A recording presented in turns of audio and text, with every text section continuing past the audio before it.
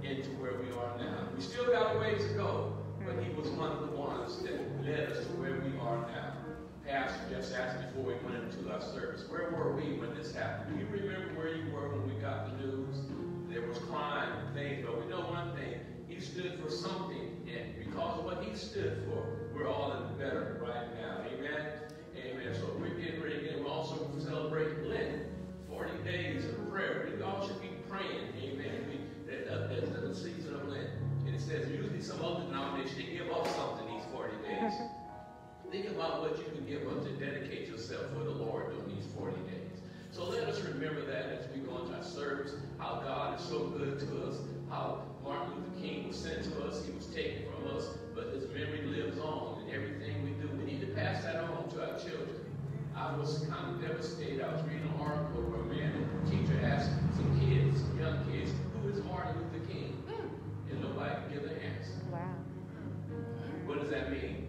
We can't depend on the schools, but we as a generation, we as a people, we must strive to keep his memory alive. Amen? So our brothers come this morning for our devotional period, and let us keep ourselves here today. We're here worshiping right there, and you worship at home also. It's not the place, but who's in your heart that you can worship. Amen? Amen, brothers. Praise the Lord, church. The Lord is the shepherd of his people in these troubled times. Psalms 23. The Lord is my shepherd. I shall not want. He makes me to lie down in green pastures. He leads me beside still waters. He restores my soul. He leads me in the path of righteousness for his name's sake. Yea, though I walk through the valley of the shadow of death, I will fear no evil. For you are with me. Your rod and your staff, they comfort me. You prepare a table before me in the presence of my enemies. You anoint my head with oil. My cup runneth over. And surely, goodness and mercy shall follow me all the days of my life. And I will dwell in the house of the Lord forever. Amen. Brother Brown. Gracious Father, in the name of Jesus, we know that we are in a period of pandemic. We are in a period called COVID-19. But we know we have someone that sits high and looks low. We have someone who's been with us from the very start. That's called the beginning and the end. Yes. We call him the Alpha, the Omega. He is our all in all. Yes. As he brought the children of Israel out of Egypt, we know he can bring us out of this pandemic. Yes. He's the same today as he was yesterday. We're in a period of racism and violence. But we know our God is able. Yes. We know our God is much powerful than anything that we go through. Yes. We know he will bring us out. Yes. We know he's able. He can do everything else except fail. Yes. If we keep putting our hand in the master's hand,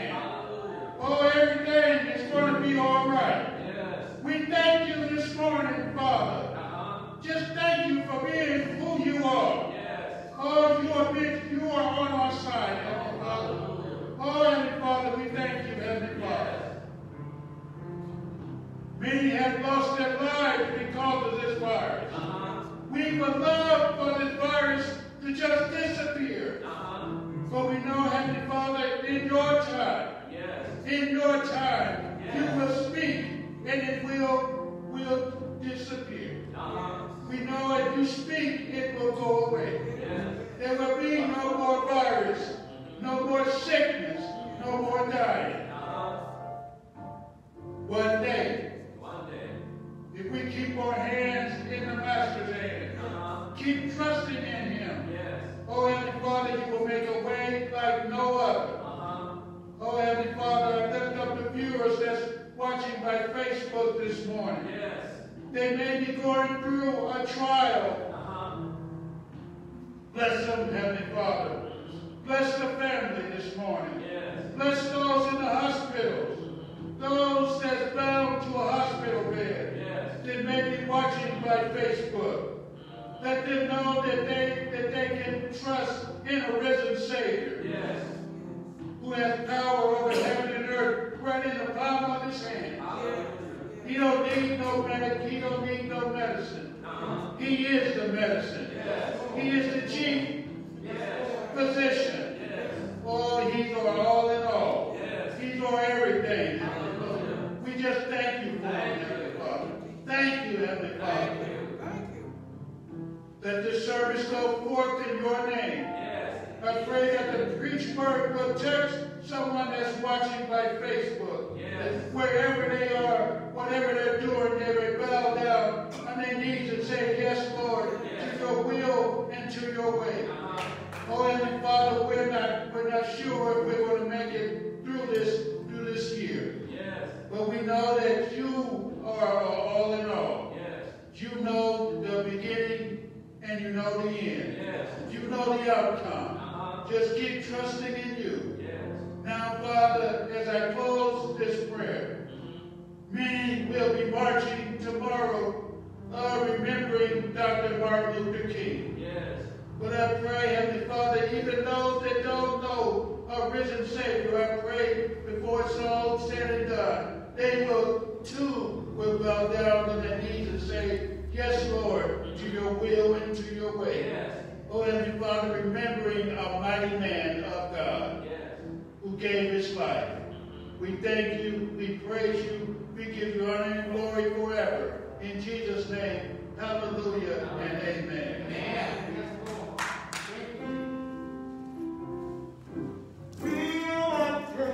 We're marching up the line. That beautiful city of God. Come on, we're marching up the Zion. That beautiful city of God. Come on, we're marching up the Zion.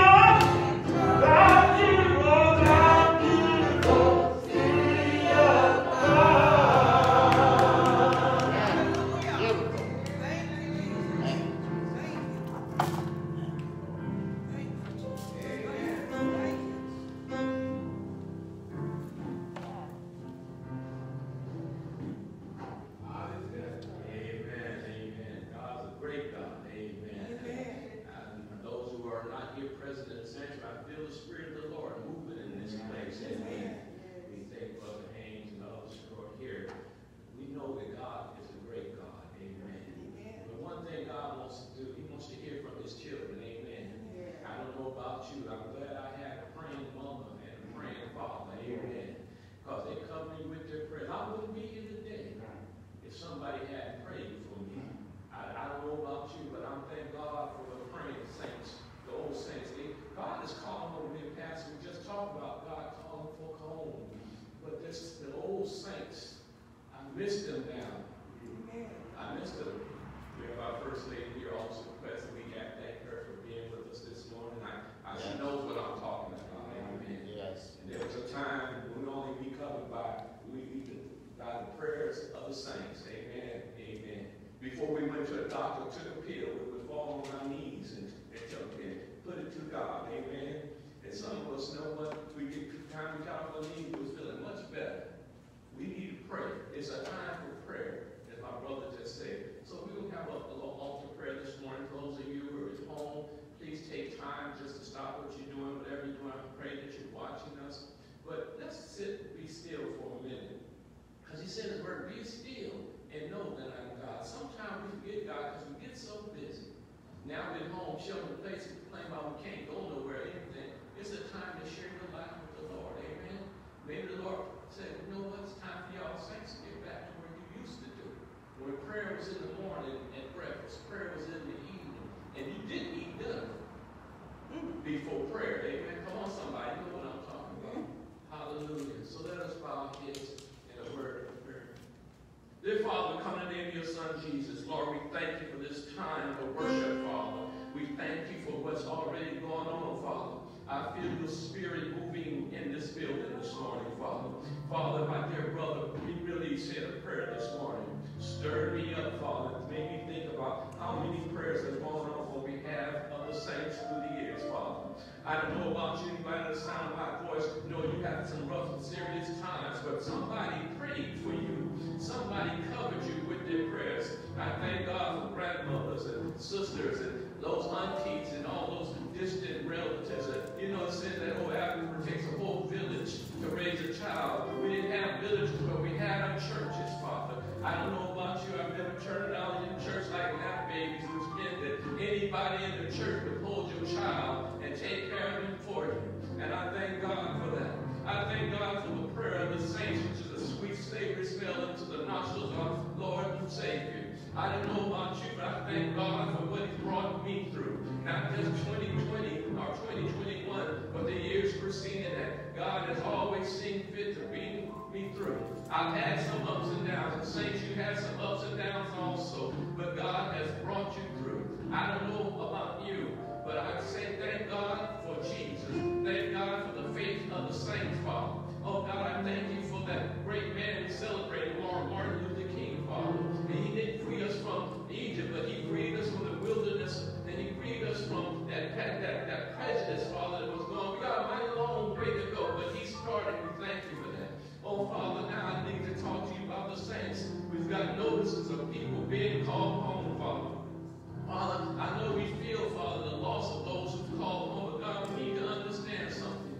We always want people to be healed, Father, but we're so selfish, Father. We think if they're not here with us around the table, eating a meal or something, and they're not healed. But let me tell you, Father, when you bring them home, Father, they are healed, Father. All the troubles and trials of this world no longer troubles them, Father. It says your word to be absent from the body is to be present with the Lord. And we thank you for that, Father. So we pray for those families that are going through bereavement right now, Father. We know, Father, that you will take care of them, Father. Oh, Father, somebody has lost a loved one just in this short time of this new year, Father. But we must understand that they say they're in a better place right now, Father. I don't know about you, Father. I have some people that's on the bed of affliction right now. Text my family, my brothers in the hospital, Father. But I know one thing, Father. He's not alone, because, Father, you are there with them, Father. I pray for all those who are laying on their bed of affliction this morning. I pray for those who are going through this pandemic, Father. I will pray for those who have lost loved ones, Father. But we also need to give thanks this morning that some of us are still here, Father.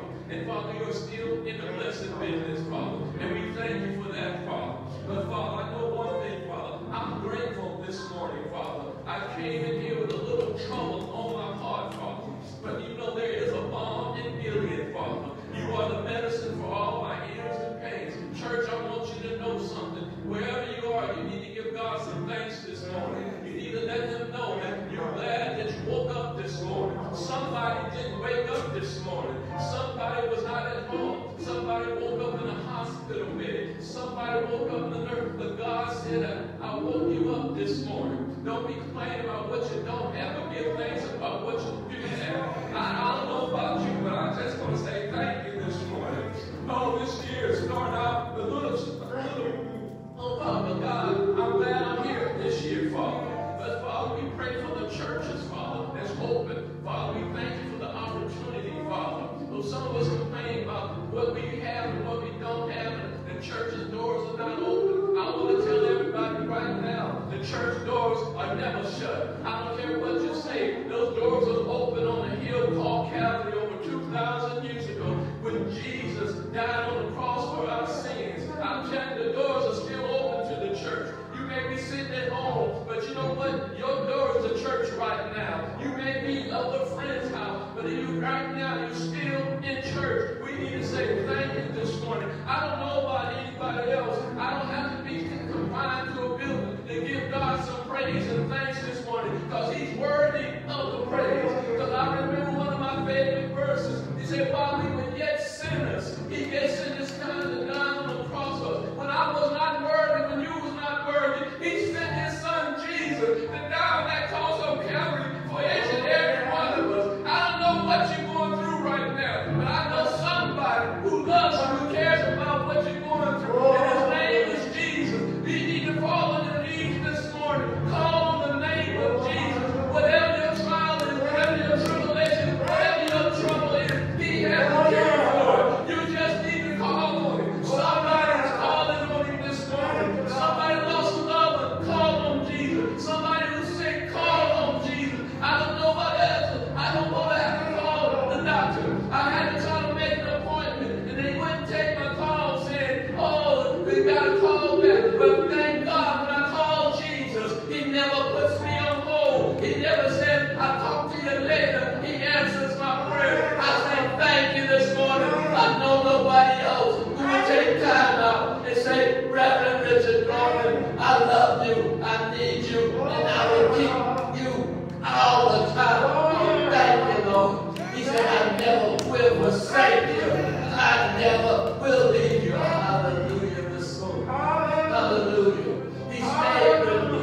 He stayed with me all the time. He'll stay with you even in the time of pandemic. God is still with you. He'll put us through this. The old saint said, the old one said, just pray and push. Keep on pushing. Keep on praying. Church, we will get through this. We will get through this. I pray for our leaders in our country. I pray for our country. I pray for all the trials and tribulations going through. But God, we know there's a reason for it. And you know, Father. We may not understand it right now, but God, we thank you, Father. We know you will bring us through. Oh, God, we love you this morning, Father. We're here to give you praise. And I pray for those all on the sound of my voice, those who are sick, those who are shut in, those who feel that they don't have nothing to do or they don't understand how to worship a true God, Father, because He's not here to build them. Let me tell you, worship Him at home. Worship Him on the highways and the byways. Wherever you go, if you got Jesus in your heart, you're still able to worship. Oh, God, we thank you this morning. We lift you up this morning. We worship you this morning. God, we just need to say thank you this morning. You've been so good, Father. Oh, God, I just want to lift my voice and say, Father, forgive me, Father, for some of the doubts I've had in my heart and in my mind this year, Father. Knowing, Father, that you will prepare a way, Father. We thank you, Father. I thank you, Father, for bringing me from one place to another. But I have a responsibility to be faithful in all that you do for me, Father. We praise you, Father. We give you honor and glory forever. Amen. Oh,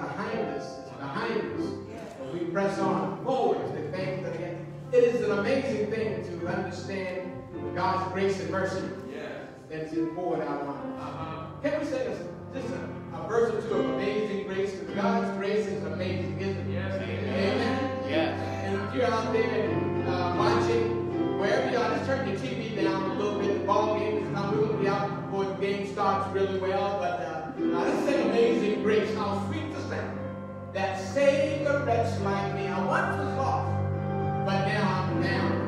I was blind spiritually, but now I see. Amazing Grace.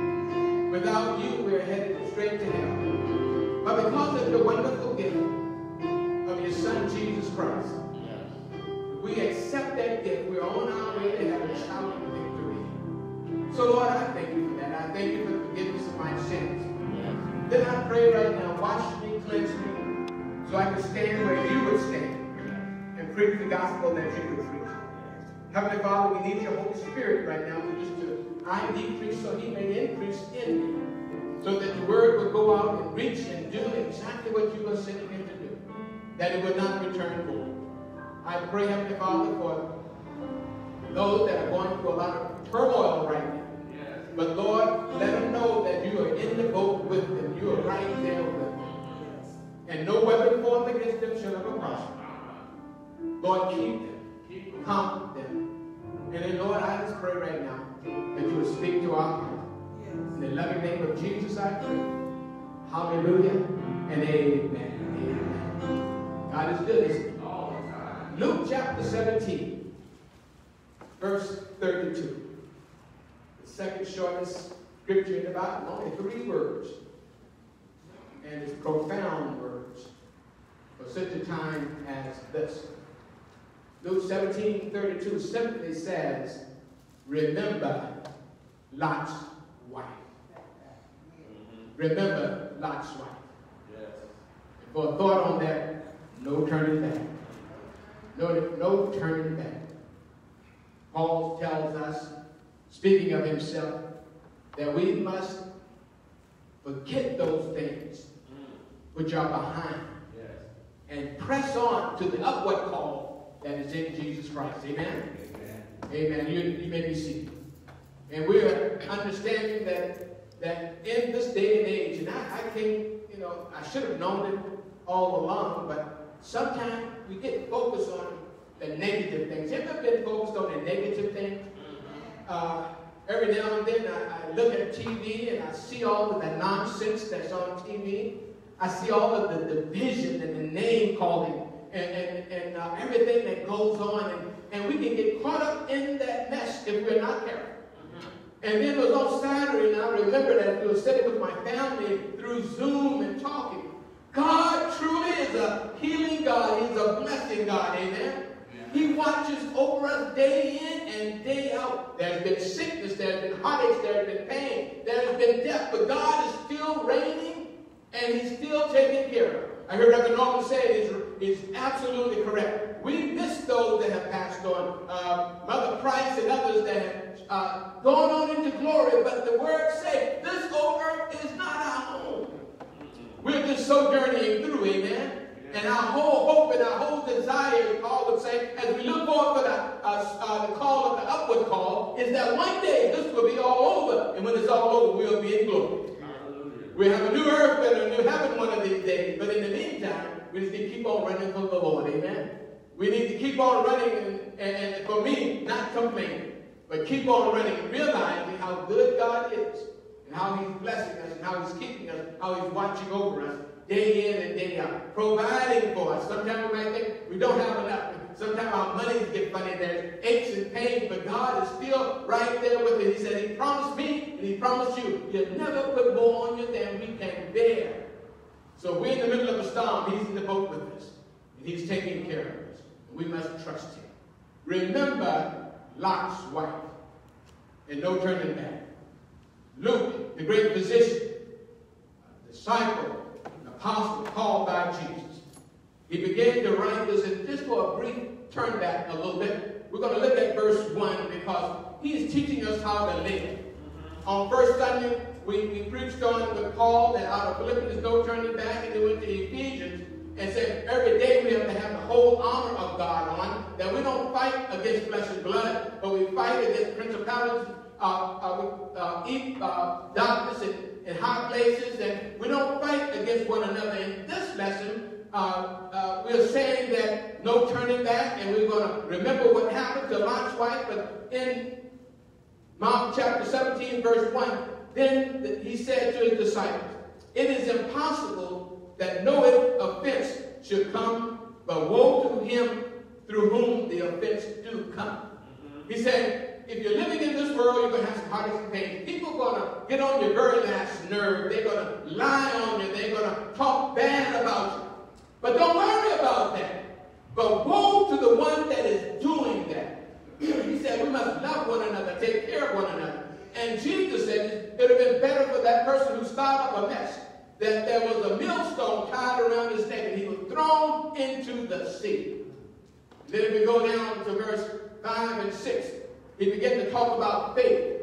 We walk by faith and not by sight. During this pandemic, during the funny times when we have money shortages and food deprivation and everything seems to be turned upside down, we walk by faith and not by sight. Jesus said we have the faith of a grain of mustard seed. We could say to that mulberry bush, be pulled up by the roots and be planted in the sea, and it would obey us. In Jesus, all power is in us. In Jesus, all power is in us through Him. All we have to do is trust and obey. And God says He will be with us. In verse 11, Jesus met 10 lepers.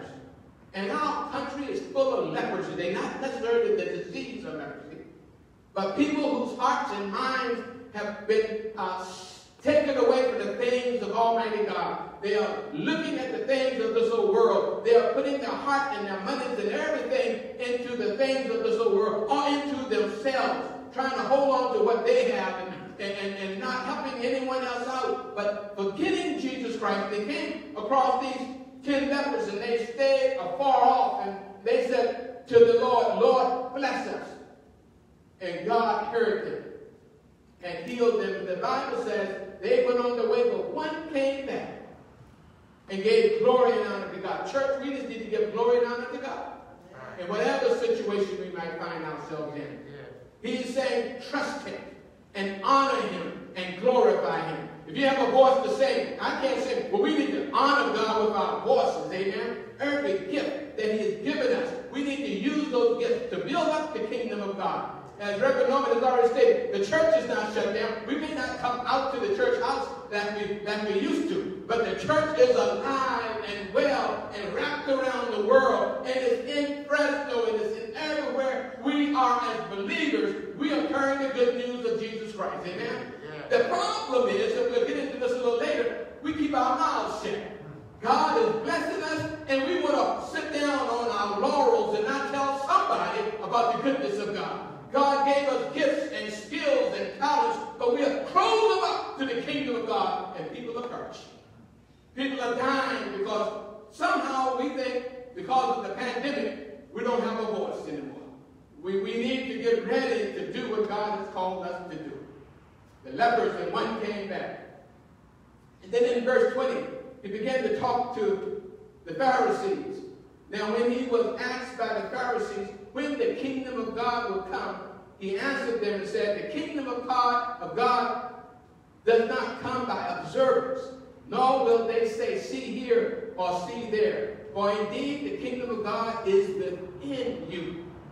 God's rule for a child of God, those that love the Lord, his rule is in us. We seek him every day. We must pray every day, study, and we have just a little talk with Jesus every day. We'll make everything all right, amen? He gave us commandments, and the two he left with us, to love the Lord with all your heart, with all your soul, with all your might, and with all your strength, and to love your neighbor how? Like you love yourself. All of the commandments hang on these. If we loved each other like we loved ourselves, we wouldn't have seen what we saw on the 6th of January at the Capitol building. If we love each other like we love ourselves as children of God, you wouldn't see the disturbance in the streets and the fights that's going on. If we love one another, marriages would be intact. They wouldn't be falling apart. Families would not be scuffling over this and that, trying to figure out how they can get this or that from this person. If we love one another like we love ourselves, but most important, if we love God with all of our heart, soul, mind, and strength, then we would know how to love. I'm afraid that in our society today, that love issue is a big problem. We have more lust than we have love. We have more looking out for ourselves than looking out for someone else. Then he said, the kingdom of God lives in us, and we must abide by that, knowing that he is in us. He lives in us through his power of his Holy Spirit. Then he says this, and they will say to you, look here or look there, but the kingdom is not there. Do not go after them or follow them. For as the lightning is flashed that flashes out of the one part of the heaven and then shines in another part of heaven, so also the Son of Man will be in the days coming. The kingdom lived in us. And people want to know when Christ is coming back.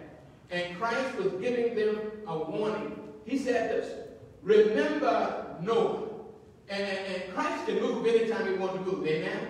No man knows the day or the hour when he's coming back. But our task is to live so that we will see him one day. See him for ourselves in glory, whenever he calls us home. But in the meantime, we must live that way. The Bible says, if we read in Luke 17, he says, when Christ comes back, the day of the Lord, the kingdom lives in us, but the day of the Lord which is coming will come like it came in the day of Noah. When people were marrying and drinking and eating and living and had forgotten all about the things of God. And Noah preached for 120 years that it's going to rain. Set your life in order because it's going to rain and the whole world is going to be destroyed. It was a time when everything had looked like everybody was turning their back on Almighty God.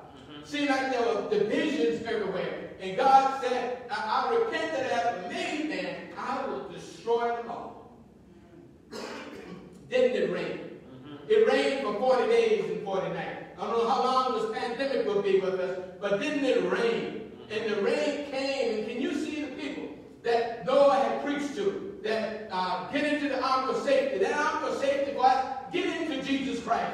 Accept that wonderful gift of Calvary's cross. We need to go out and preach the word, and preach the word. The Bible says, if we read 17, that they refused to get into the ark.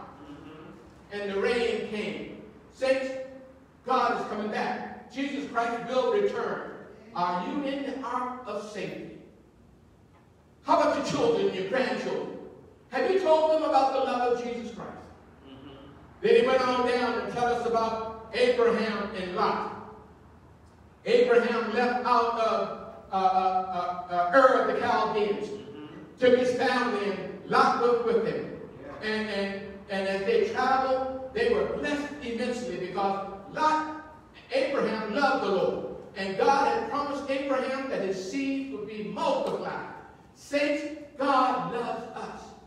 And just like Abraham, when we trust in the Lord, our seeds will be multiplied. Our children will grow up to love the Lord. He will keep us and watch over us. God told him to leave where he was, and he said, and go, and I'll let you know when you get there. Isn't it amazing sometimes God called us to go, and we want to know where he wants to send us, what he wants us to do. God said, no, just go, and I'll open up that door when you get there. I'll let you know where you are when you get there. When you're going to Walmart, Kmart, wherever you're going to, just go and be prepared to tell somebody about the love of Jesus Christ. God desires that none should be lost. And he's using me and he's using all of us to go and tell somebody. It may be our neighbor down the street. When they come by walking their dog, we can stop and say hello and pet the dog and tell them about the love of Jesus Christ at the same time. Amen. God has never stopped drawing people unto him. But he said, just like it was in the day of Noah, people are not going to listen to you. But it's going to rain. Then it said, just like Abraham and Lot, when Abraham and Lot went into Sodom. And Sodom was a terrible place. People there had no regard for God, all themselves. And Lot was there, and he and his wife and his daughters and his son-in-laws. And then the angel of the Lord came and was telling Lot, you have to get out of the city because I'm going to destroy the city. God is sending things that will destroy. God is not necessarily sending the coronavirus, but he allowed it to come. He allowed it to come. He could have stopped it all if he wanted to. But I'm here to tell you that this is a wake-up point for us. It's time to get into the ark of safety. It's time to come out of Sodom and Gomorrah. It is time to get up from where we are in this old world, thinking of the things of this old world more than the things of God. Thinking about how we're going to get over down here rather than how we're going to get up to there. It is time to realize that God is the King of Kings. He is the Alpha and the Omega. And he loves us with an agape love. It's time to understand that this whole world is fading. Death is real. One day the eastern sky is going to open wide, and the dead in Christ shall rise first. And those that remain shall be changed in a moment, in a twinkling of an eye. Are you in the ark of safety? Are you out of Sodom and Gomorrah? Have you been washed in the blood of the Lamb? The Bible says, just like it was in the day of Noah and in the days of Lot. You go down and he says, in this day that he was teaching, he said, you would look forward to one of these days. Isn't it amazing that we sit here in an empty church, going out live, preaching to people, and I guarantee you we have people listening all around the world, more so than we would have that the building would fit. So the word must go out. You can't stop the word. But it seemed as if, and Jesus said, people don't want to hear you. There was a time when people came running to the church house. When trouble came, they flocked into the church house. What do we see now? Have no regards for the church building or the church people. They will scandalize your name. And Jesus said it's going to be hard. We must go and preach. But it's going to be hard preaching. And I'm thankful that he emptied the church so that we can come up with an idea and ways that he has implanted and planted in our mind, the vision that he has given us, so that we can go out and preach the word all the way around. We must always remember that God is able. God is able to do exceedingly and abundantly more than we can ever hope for or think. God is always there with us. People may not want to hear it, but we must go all around the world preaching the gospel. They put people in prison for preaching the gospel. They're going to do it again. They put people and they isolated them for preaching the gospel. Don't you think we are isolated now? But we can't stop preaching the gospel, saints. We must keep on because people need to know Jesus. They need to hear the good news of Jesus Christ. It's the gospel, it's the good news that's going to save people. It's the good news that's going to keep us. And he said, in that one verse in 32, he said, remember Lot's wife. Well, Lot's wife came to a Lot. She came out of Ur, of the Chaldeans, and she went into Galilee and all through that area, and traveled with her husband and her uncle Abraham, saw how God blessed them, saw all that God did for them, gave them prime land because Abraham decided to take the land and give Lot the first opportunity, took the best place, got into the city, and their daughters married people of that city, and Lot sat in the gate, but Lot was a good man. And his wife kind of enjoyed the luxury of that city. Sometimes we enjoy the things of this old world, amen? More so than what we should enjoy the things of God. And Lot's wife got all tangled up and tied up in the things of this world.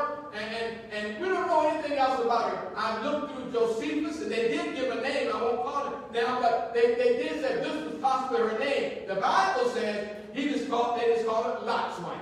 But Lot's wife was there, enjoying the pleasantries, enjoying the food, enjoying the relationship, enjoying everything that went on that she could enjoy in Sodom. But all of a sudden, God says, enough is enough for sin. Enough is enough for the ways of the evil one. I will send down fire and brimstone and destroy Sodom and Gomorrah. He's going to one day send down fire and brimstone to destroy this whole earth.